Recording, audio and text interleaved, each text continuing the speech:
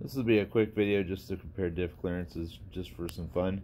But we'll start off with Patagonia's and the stock straight axle, and then move over to the big tire cars, Scramblers, straight axle.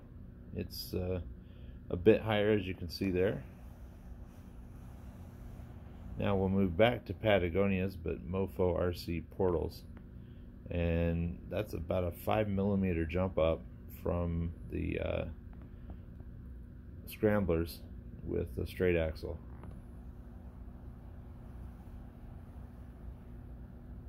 Here we have Mudslingers, Mofo RC portals. It's another good jump. And then finally, I've got my Tetra 24 with 1.2 tires, and these get most of the diff height from the tires because they're huge. It was never intended to have tires that big, but it does have portals as well. That clearance would even be larger if I were to put those 1.2 tires onto the Mofo portal set. They do have quite a bit more lift, and it's pretty incredible what this thing will do on rough terrain with no incline.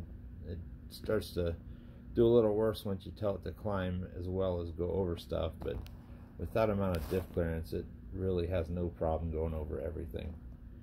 So that's just the quick rundown of the steps.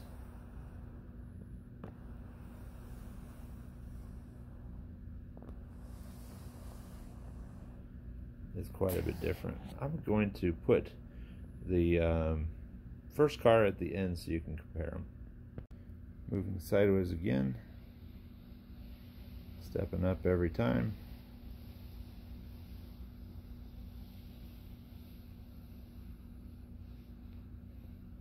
There's the Tetra 24 on 1.2s, and back to the stock SCX 24 on Patagonia tires. Big jumps.